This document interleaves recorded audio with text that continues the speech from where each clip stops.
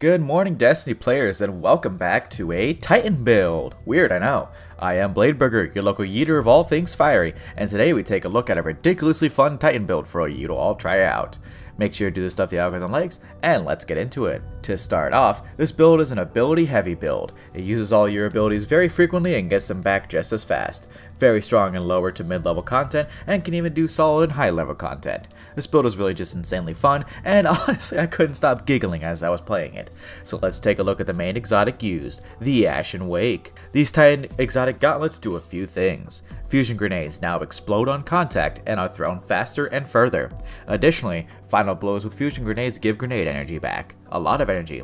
Minors give 25%, majors give 50%, and bosses refill it fully.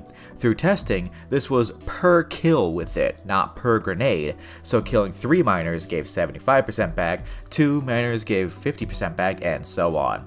Very potent. So let's maximize its power. To get the most out of this build, ability spam is heavy. Now to the weapons, class, aspects, and fragments, and mods afterwards. For weapons, this build is so strong and so ability heavy that we really don't fire a bullet, but if need be, shoot for incandescent stuff, or stuff like Sunshot, Prometheus Lens, or the like. You really don't need them though, it's kinda funny. For class, we're on Solar Titan. Either super works, so pick whatever suits your fancy. For class ability, we're on Rally Barricade for its quicker cooldown to take advantage of the more ability spam. For melee, Throwing Hammer. It's easy, it's repeatable, and it's free. For grenade, Fusion Grenade, or rather, Pocket Fireball. For aspects, we want Soul Invictus. Solar ability kills, Hammer Soul impacts, and defeating scorched targets makes a sunspot at the location. Abilities regenerate faster, you gain restoration, and your super drain slower while in a sunspot. Enemies also take damage when in a sunspot.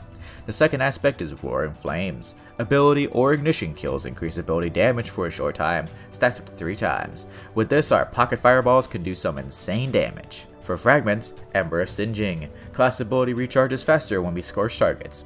Even if we kill an enemy with a pocket fireball, they're still scorched, so this works. Ember of Mercy. Reviving an ally gives restoration to you and that ally. Don't care about that part, but fire sprites also give restoration with this fragment when we pick them up in addition to the grenade energy that they give. Next is Ember of Resolve. Grenade final blows cure you. I've had a lot of moments where I've thrown a grenade point blank and this fragment saved me from dying. Very good one for grenade based builds. And last but not least, we have Ember of Searing. Defeating scorched enemies grants melee energy and creates a fire sprite. Yes, this does work with our pocket fireballs. I tried it on a random dragon in the EDZ. It made both a fire sprite and a sunspot, so it works.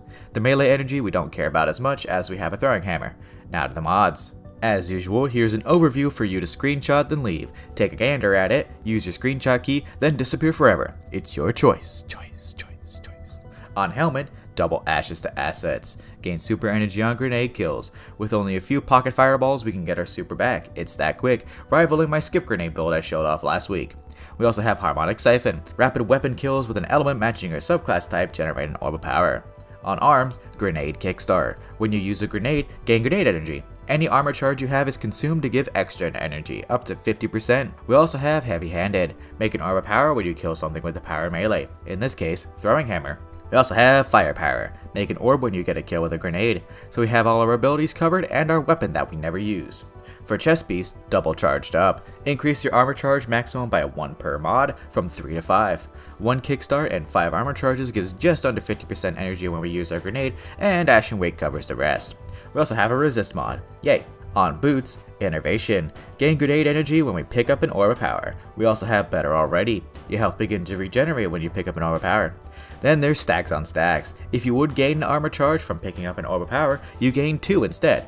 3 orbs is all we need to maximize our armor charges, and we can definitely do that. On class item, Double Bomber. Gain grenade energy when we use our class ability. We also have Reaper. When you use our class ability, the next weapon kill makes an orb of power. No time restriction, by the way. So there's the mods. Now let's get to the loop. The loop is simple. Use your melee to build up Roaring Flames, then rain pocket fireballs on your foes. By the time you get to 2 stacks, you'll have enough orbs and armor charges to start the chain and huck fireballs infinitely, as long as there's enemies to kill. In my testing in the Battlegrounds playlist, I rarely had to fire my weapon, able to throw pocket fireballs as often as I wanted, or bonk them with a hammer. Fun times. The synergy with the mods also allows for a quick super. The double ashes to assets is a real help with that, as we're able to throw fireballs and gain super energy very quickly from that. It's a very fun build, and I'll definitely be using it on Titan whenever I play it. It's really fun, try it out yourself.